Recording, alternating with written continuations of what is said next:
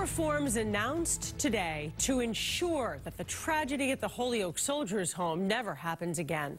The Baker administration proposed the changes one day after a scathing report showed the failures that led to the deaths of at least 76 veterans. Well, the state wants to improve oversight, training, and staffing levels. WBZ Chief Investigator Cheryl Fiandaca talked with people who worked in the home who say this is a start, but the veterans need more. He survived this. He's tough. At 91, Arthur Kalsler has recovered from COVID-19 and finally had a visit with his family. To see him and see his eyes smile and laugh. The Navy veteran lives at the Soldiers Home in Holyoke, where 76 residents died from the coronavirus. Now, after a scathing independent report revealed widespread failures, the state is implementing reforms. All what we're looking for is patient safety.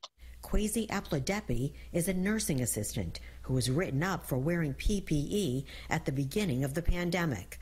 He was interviewed by investigators and told them the facility needs more help. You don't go to war with generals.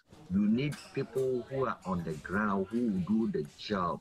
Let's have more CNAs and LPNs on the ground who can take care of these wonderful veterans, people who have served this country. Some of the reforms the state is putting in place includes creating better oversight, implementing a permanent staffing schedule, converting to electronic record keeping, and improving training and education.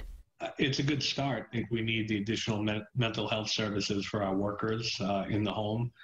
You know, keep in mind most of these workers have seen more deaths than a combat veteran, you know, in such a short period of time. Grateful that their dad was one of the lucky ones who survived the deadly virus, Arthur's daughters are looking forward to a warmer visit. It'll be a true victory when we can actually hug him and kiss him again.